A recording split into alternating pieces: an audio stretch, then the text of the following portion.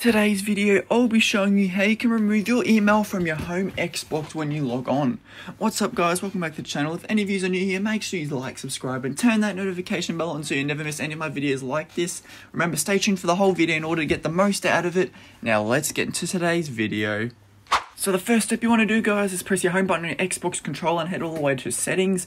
Once you're in settings, you want to head down to account, then to sign in and security and PIN. Once you're in that, as you can see, if it says show on home, your email should be underneath that. In order to get rid of it, you want to make sure the box is unchecked with the tick in it. So if there was a tick in it, that means my email would be showing on my home screen, but if it's unchecked, it means it won't be. So yeah, it's a quick video for today guys. So make sure you like, subscribe and turn that notification bell on so you never miss any of my videos like this.